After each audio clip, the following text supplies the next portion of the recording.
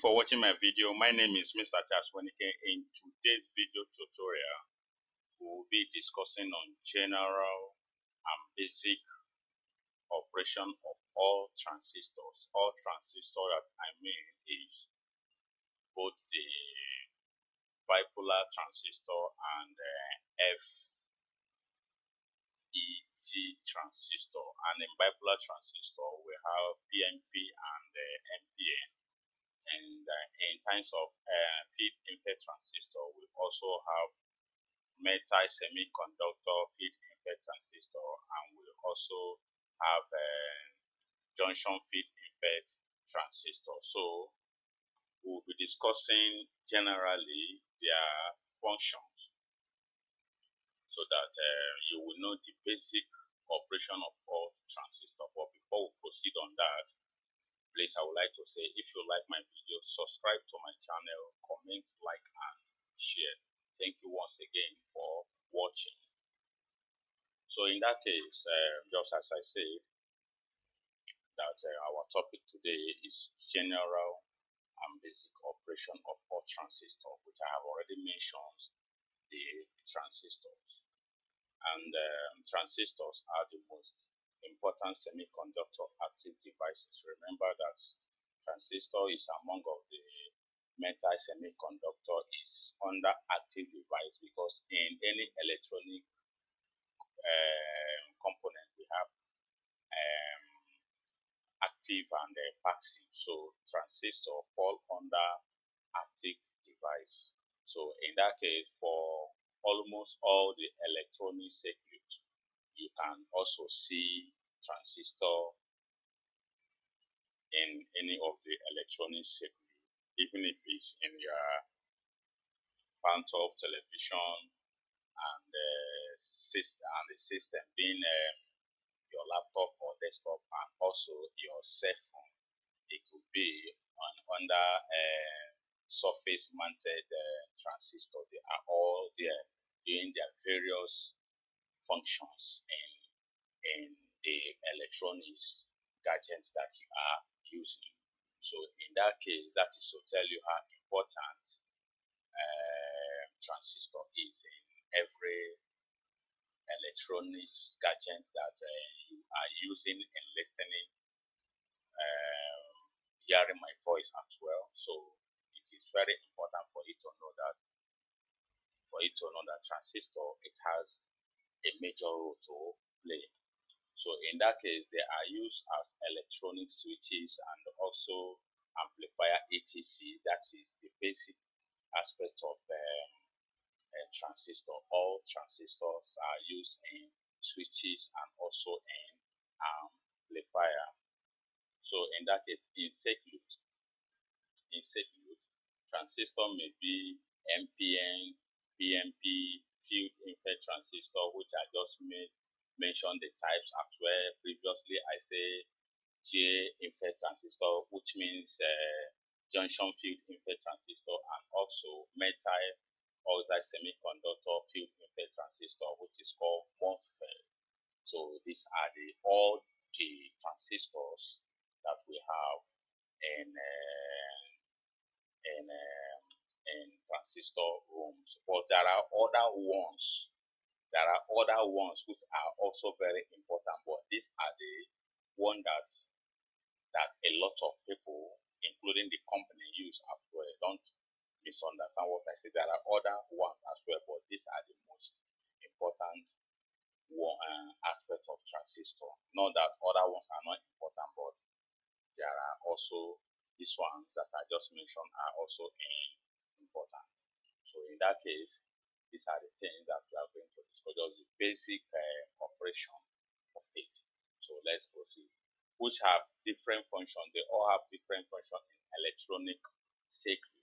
For proper working of the circuit, for proper working in electronic circuit, it means that it is necessary to bias the transistor. Biasing transistor, it simply means using resistor network. For you to bias a transistor, it simply means using resistors or resistor network.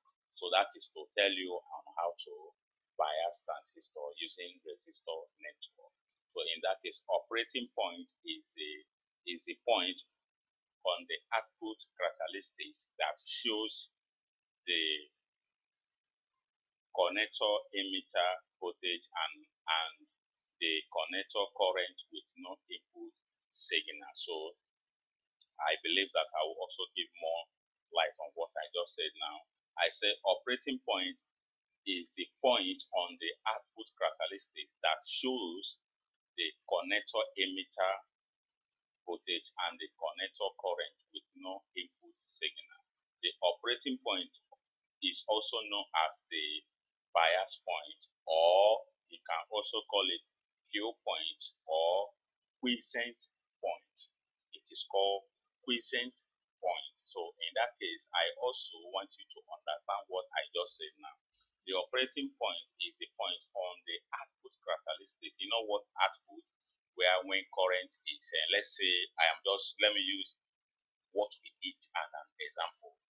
When we are hungry, definitely our hands and our eyes and everything is our input. So we take food straight to our mouth and we'll eat it, we swallow it. So in the next, let's say 6 to 7 hours, we will be having feelings of going to defecate at the toilet. Definitely bringing out those things on bringing out those physics on our bonbon or in our anus. It simply means that it's the output of the outcome of what we have ate for 8 hours ago or 7 hours ago, as the case may be. So that is what I mean by the output. So the operating point is the point on the output characteristic that shows the connector emitter. I want to use that connector emitter. Connector emitter is representing our bonbon or our anus, where the sheet or where the physics is coming out of it. So that is the output. And in that case, and the connector current with no input signal. The connector current with no input signal. What I mean by that is the connector current is with no input signal simply means you cannot be in toilet as well, eating at the same time and shitting at the same time. So I don't think that it has happened. Even if it is happening, it's not always, it's not frequent. So that is how it is. So another name of it is bias point or quiescent point. So biasing is referred to provide resistors, and also you also provide capacitor or supplying voltage to provide proper operating characteristics of the transistor. So in terms of biasing, it is not just only using resistor. You can also use capacitor or supply voltage to provide proper operating characteristics of the transistor that will enable the transistor during the output that it will know where the configuration of the output will be go to and discharge the voltage or current there as the case may be. So in that case, the DC simply means direct current. Direct current simply means there is a difference between AC current, being alternating current, and direct current. AC current will be converted using what we call diodes or bridge rectifier to convert from AC to DC, and that is what majority of our system which is called cell phones and our television sets, our phantom, our laptop, and so on and so forth. They all use this DC because there are other components that does the work of converting AC to DC, and that is the work of bridge rectifier or diode. So what I mean is DC biasing is used to obtain DC connector current at a particular connector voltage. So in that case, that DC biasing is used to obtain the DC connector current at a particular connector voltage. The value of this voltage and current are are expressed in terms of quiz point, and we can call it quiescent point. What I mean by that, the value of the DC voltage are expressed in quiescent point. So the value of it expressed in terms of the quiescent point.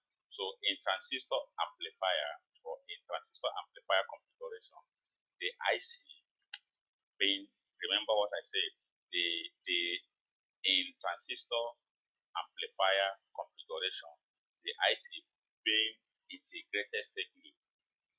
The IC, the maximum is the maximum current that can flow through the transistor, and in terms of VCR being voltage connector emitter maximum is the maximum voltage applied across the device. So I want you to understand this very carefully and understandably in case of when you are asked or when you have heard when people are discussing it, you should be able to identify or understand what they are saying. So in that case, what I'm trying to say here is in a transistor amplifier configuration, in every aspect of it, they have their specific configuration. Now, in this configuration, being IC, it has maximum also. It also has minimum. So we are discussing on the maximum and IC. So in that case, it's the maximum current that can flow through the transistor. That is in terms of AC, the maximum current that can flow through the transistor. And in terms of the voltage connector emitter, just as I said, we are still discussing on the maximum. Is the maximum voltage applied across the device. So these are the two things. One say maximum current is the maximum current that can flow through the transistor. Another one say is the maximum voltage applied across the device. So both of them are current and voltage. Remember that in terms of all these things which I said, the NPN, PNP, and so on, the NPN and PNP, they are current control device, while FET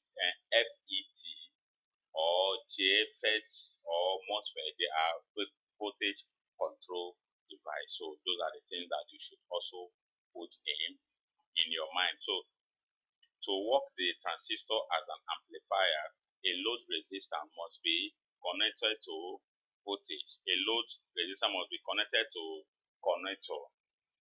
I repeat, to work the transistor as an amplifier, a load resistance must be connected to the connector. Biasing set the DC operating voltage and current to the level so that the AC input signal can be properly amplified by the transistor, and that is the reason why it takes like that in every work in electronics. And you should be able to know that for you to bias a transistor, it involves a resistor and also capacitor or any voltage actor, depending on if it is a current control device or voltage control device. You should be able to identify both of them and understand how they work, just as I said. So in that case, we are still moving forward. I don't know if you have heard or understand what I mean by to work the transistor as an amplifier. A load resistor must be connected to connector. A load resistor that will be connected, connector is the active. So that resistor is the one that will take the current or the voltage from the connector and distribute it, because that connector will give out according to the configuration of the motherboard or the circuit that the person who wants it to be configured, and it will configure it. And if it is 20 volts, 400 volts, as the case may be, then that is exactly what the connector will give out to the resistor that is connected to. So that's what I mean. So in terms of that, it will the DC operating voltage and current to the current level, so that the AC input signal can be properly amplified. So when all these things have been put place based on what you are to build. Definitely, the AC voltage will be amplified correctly. And remember that even if you are not seeing those things, you can also use their meter or testing equipment to confirm if what I'm saying it is true or false. But it is what I always work with every now and then. So in that case, the correct biasing point is somewhere between the full on state or the full off state. That is in terms of the biasing point. It is somewhere between full on state or full off state, all depending on the transistor in which you are using. And remember, the central point is the what? Quiescent point. The central point is the quiescent point. And if the transistor is properly biased, the quiescent point will be the central operating point of the transistor. That is, if it's properly biased according to the configuration of the motherboard. All this thing that I'm saying right now, it is also happening in your system as you are hearing my voice. In any kind of electronics agent that you're using, that is how it works. Before you are seeing what you are watching or hearing my voice and so on and so forth. These are the things that the so-called company owner has been configured on that specific circuit or motherboard that you are using. So this helps the output current to increase and decrease as the input signal swing through the complete cycle. These configurations now that I just said, which you can use resistor network or capacitor or any other voltage appliances. It helps once the thing has been configured properly. It also helps to increase or also reduce voltage as the case may be. So in that case, for setting the current, for setting the correct quiescent point of the transistor, a connector resistor is used to set the connector current to a constant and steady value without any signal in the base. So that is what I'm trying to say here is in terms of correcting or to correct the quiescent point of the transistor, a connector resistor is used. Connector resistor is used. If the resistor is not available, you can also use connector capacitor. But depending on what you are about to do, you can use connector resistor to set the connector current to a constant and a steady value without any signal in the base. You know, the base is where the so-called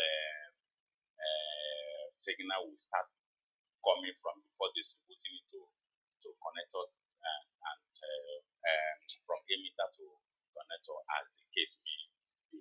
So that is what I mean by that. So in that case, it simply means that it will not be on any electrical or any electrical influence. It will be neutral so that you know exact configuration that you're doing. At the end, you see exact result that you are expecting. So in that case, this steady DC operating point is set by the value of the supply voltage and the value of the base biasing resistor. So what do I mean by the steady DC operating point is set by the value of the applied voltage? The value of the applied voltage simply means depending on the specification. Each of the motherboard, they have their own specification. The motherboard has been built from single circuit to